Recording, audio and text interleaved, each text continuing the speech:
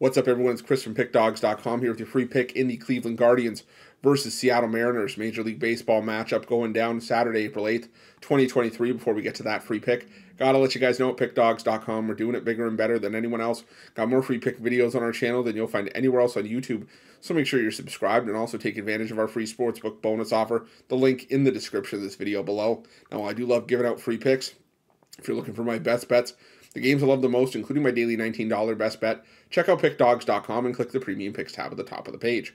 But let's get to this one between the Cleveland Guardians and the Seattle Mariners, and the Cleveland Guardians sending Cal Quantrill to the mound here. Quantrill, a 0-0 record, a 7.71 ERA in his debut against these Mariners last time out. Gave up 5 runs, 4 earned, with 3 strikeouts and a pair of walks, allowing 8 hits as well, over 4 2/3.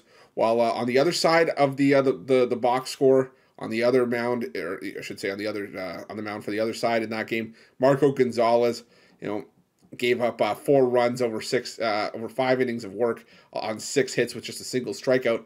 Didn't take the decision there either, as this game ended up in extra innings, but Gonzalez still walking away with a 7.20 ERA after his first start. Now, the thing with Marco Gonzalez, and I've said this before about Gonzalez going back to last year, was that I like how Gonzalez always seems to battle. He could be up 5 or down 5.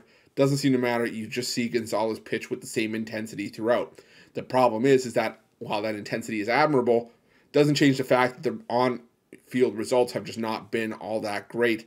Gonzalez was a lot more vulnerable last year, an ERA just under 5 on the road last year, as well as a 5.01 ERA across his last 7 starts, going back to 2022.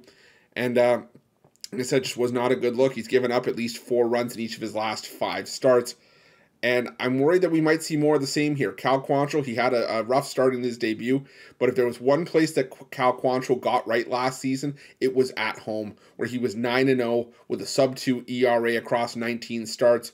And Cal Quantrill, really just not a pitcher that I'm looking to step in front of, especially at home. I'm going to roll the Cleveland Guardians in this one, laying the reasonable price -125, and that's going to be my free pick.